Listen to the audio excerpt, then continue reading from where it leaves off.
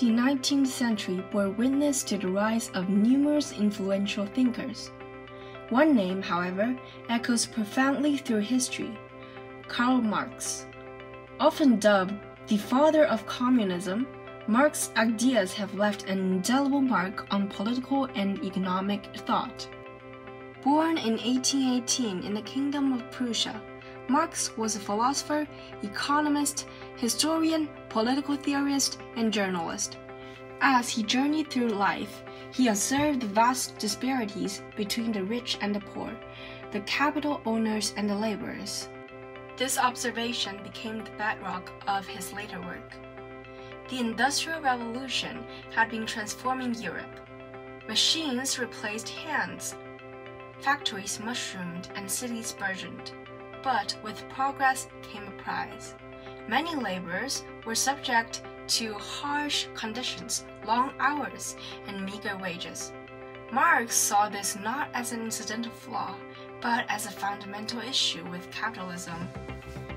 Together with his close friend Friedrich Engels, Marx penned the Communist Manifesto in 1848. Here, they presented the world with a bold idea: the working class or the proletariat should rise, overthrow the bourgeoisie, the capital-owning class, and establish a classless society. At the heart of Marx's theory is the concept of historical materialism. He believed that societies progressed through stages, each driven by conflicts between classes. As feudal lords and serfs gave way to bourgeoisie and proletariat, he predicted an inevitable clash and subsequent birth of a communist society.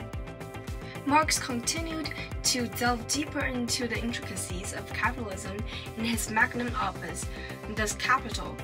It detailed the relationship between labor and capital, and how surplus value or profits are derived from the labor of workers but are siphoned off by capitalists.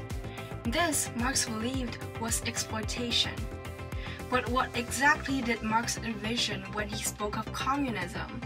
He dreamed of a society where means of production, factories, farms, and offices would be owned communally. There would be no state, no class divisions, and the fruits of labor would be shared among all. It's important to note, however, that Marx's vision of communism was theoretical. The real-world attempts at communism, like in the Soviet Union or China, took Marx's idea but added their own interpretations, often leading to outcomes Marx himself might not have endorsed. Critics argue that Marx's views oversimplified complex social dynamics. They believed that capitalism's adaptability and the potential for reforms make it more resilient and capable of addressing its shortcomings. Moreover, they point to the failures of 20th century communist states as evidence against Marx's vision. Supporters, on the other hand, feel Marx accurately critiqued capitalism's flaws. They argue that many issues we see today, from income inequality to worker exploitation, were precisely the concerns Marx highlighted. Whether one agrees with him or not, Karl Marx's impact on modern thought is undeniable. His critiques and insights provide a lens through which many still view, analyze, and debate the world around us.